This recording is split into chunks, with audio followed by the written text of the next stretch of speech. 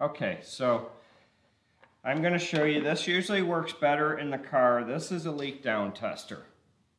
What that does is that will tell you if the intake valve or the exhaust valve is leaking or you're getting blow-by through the rings. So what this does is it puts air into the engine, and then if the exhaust or intake valve is not seated, give me that head.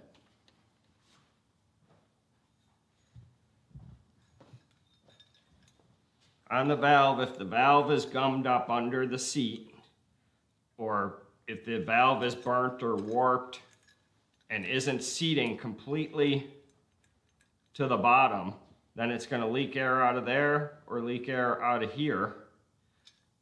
And then the rings, you can hear it in the crankcase. So what you do is you set your gauge with your air hose to 100 psi. And then you plug your hose in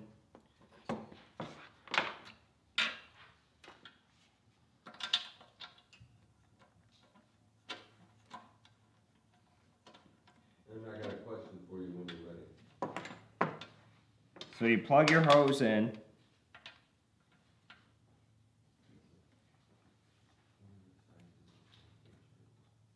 and then you plug in. You have to have the engine on top dead center with the intake valve. Well, okay, I'm gonna do this really fast, a different way that I just thought of. Because on these little engines, it's hard to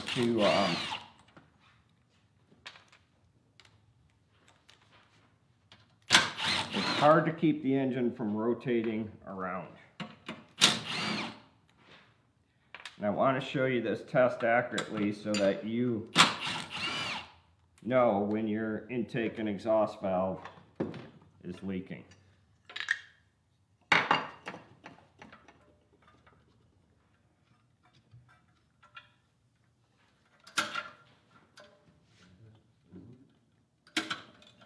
So I popped the rocker arms off. Now the intake valve and the exhaust valve are fully up. There's nothing pushing on them. Now we're going to thread the hose. The hose has an O-ring at the bottom. You don't want to thread it in too hard because it'll smash the O-ring out and it'll leak right from that spot.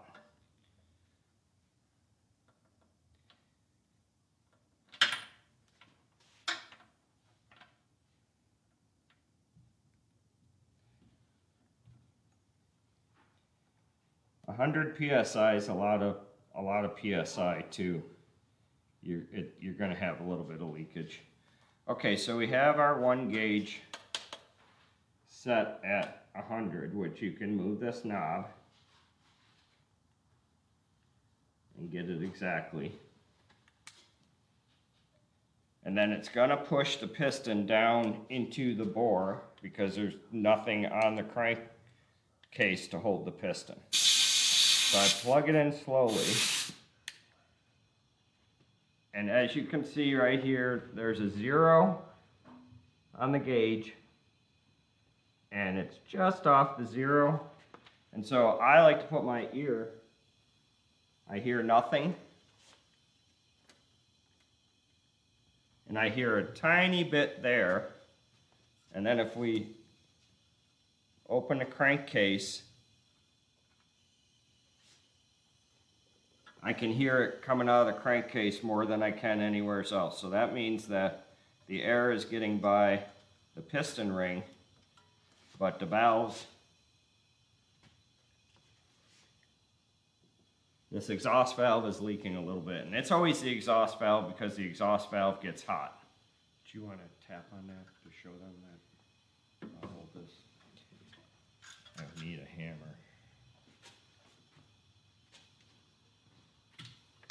So he's going to tap on that valve to show you.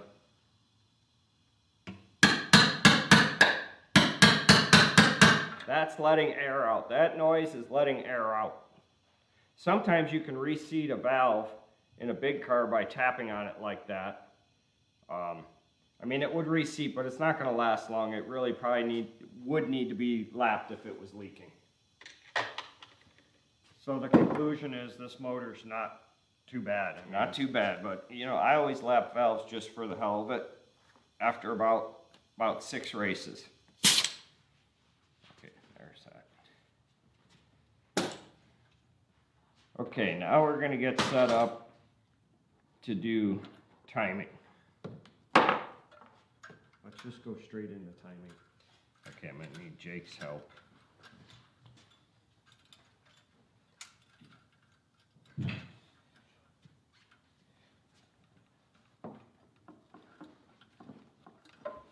PDC for leak down test. For leak down. That's what Rick Silver wants to know if you're supposed to do it. Yeah, but okay, so we had a question. Somebody says, should you be at top dead center? Yes, we should be at top dead center. The problem is with these little motors, 100 psi in your automobile has to spin 8 cylinders. 100 psi in here is spinning this little engine, and without having something on the gearbox or something holding the crank at top dead center, it's always going to spin to the bottom. But that's fine. We took the pressure off of the valves from the rocker arms, so that's it's like being at top dead center. It doesn't matter as long as you're you know that the valves are sealing.